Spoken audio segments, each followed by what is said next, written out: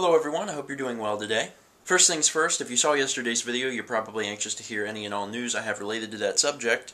I have not been able to call the people back just because I've been in class all day, but I am going to fight it. So whenever there is more news, I will let you know. So you don't have to ask like every video, just I'll let you know. Many of you agreed with me that the entire situation was ridiculous. They were giving me a parking ticket as they were installing the sign. It was, utterly ridiculous, and yes, of course, I'm going to fight it. Second bit of news is I cleaned my room, which is a big deal, because, I don't normally show it, but my room was like a utter mess, and the other day, I kind of showed this area, and it was like really, really bad, and I moved all my food into the closet, and I just have like a little pantry of snacks in there, which really isn't that good, but I'm doing good. I'm doing all right. I'm mostly trying to make sure that I fulfill my calorie requirements every day because I am using my FitnessPal, and I have certainly been under eating for a very long time. I'm not trying to fill up my calories with snacks, although I do. If you've been watching for a very long time, you might remember Day 142. It was called QWOP. It was about the video game QWOP. QWOP is a pretty hilarious game where you actually control the individual muscles in an athlete's legs, and you try to get him to run across the finish line, although it's hard to get him to even walk. I'll make sure I put the link to QWOP down below in case you haven't played it. But today I'm bringing you a new game by the same company that made QWOP. It's called GIRP.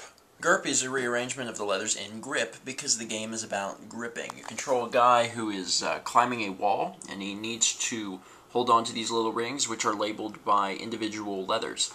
So, for example, if we hit B and L, we'll go ahead and grab those. And once we grab those, we can use Shift to pull ourselves up and try to latch on to another letter. Let's try to get M. Oh. Yeah, there we go. After you get started, the ladder falls away and the water level slowly rises, and, well, you've got to hurry or you'll drown. I think what's so great is that this feels exactly like QWOP, and QWOP was so much fun to play. This is a little easier, I think, because QWOP was such a nightmare, and some people could, never even move forward. They would only fall backwards. This one's a little more doable, but it's definitely a lot of fun, and I would recommend you at least try it. As I did with QWOP, there's a link to GIRP down in the description box. My personal best is 20.3 meters. Be sure to play it a while and post your high scores in the comments below. If you come up with any cool strategies for the game, be sure to post those as well. It's a little tedious, but after you get the hang of it and you know to not let go of the keys on your keyboard, yeah, you do pretty well. Once you get so high, there's actually a seagull that starts flying around and blocking the letters, and that gets annoying. And that is only when you start to really have to worry about the water rising, but it is a lot of fun, and I would like to see if anyone can beat my high score. Which you should be able to, because this is only the third time I've tried it. I know back when I had posted QWOP, there was a lot of people that hadn't heard of or played it, so I'm glad I can bring you another game that is equally amusing. Oh, and I don't know if you guys noticed, but down in the corner, 30 days left in the soda challenge. In 30 days, you guys can enjoy nice, wonderful, refreshing soda again, if you so choose to. Actually, much more important for me, at least, is the fact that that is the same amount of time until my graduation. I graduate. I'll be done with college in 30 days. I'm pumped.